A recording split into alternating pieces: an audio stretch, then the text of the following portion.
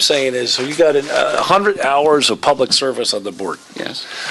So I would suggest some people might think, you know what, it's a little bit irksome for you to leap on what clearly was a mistake.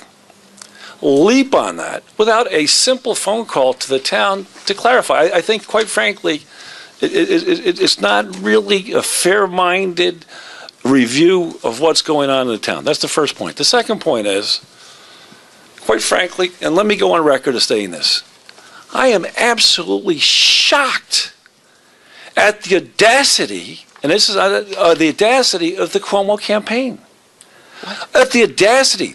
Moreland Commission, the guy sets up a commission to weed out that cesspool that is Albany, weed out the cesspool that is Albany, and ultimately closes it down. The New York Times, I hope and would encourage everyone at home to read the July 18th New York Times, not Wall Street Journal, New York Times lengthy article about how he cynically closed that down. I would encourage you, everybody go on. He's got $44 million, $44 million, $44 million. Then he still wants unlimited campaign contributions, unlimited.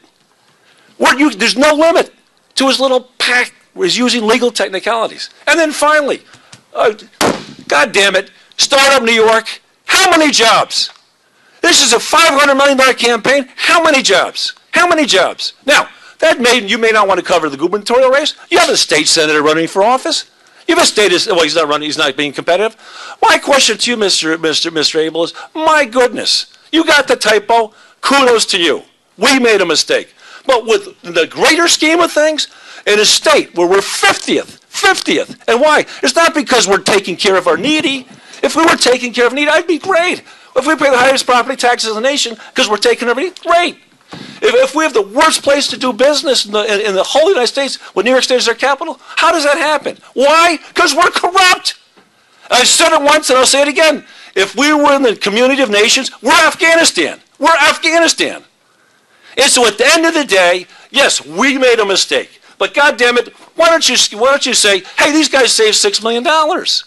Hey, wait a second, they reduced taxes 61%. When I see those articles alongside the typos, and you're going after the corruption, I would feel much better. So I'm simply saying, you're absolutely correct. No argument in terms of the thing, but in terms of an opinion page, you're trying to provide perspective.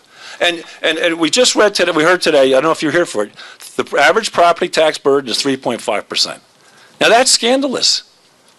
And, you know, I would have thought that you'd be focused on issues that are of real importance to the village and our community rather than a typo.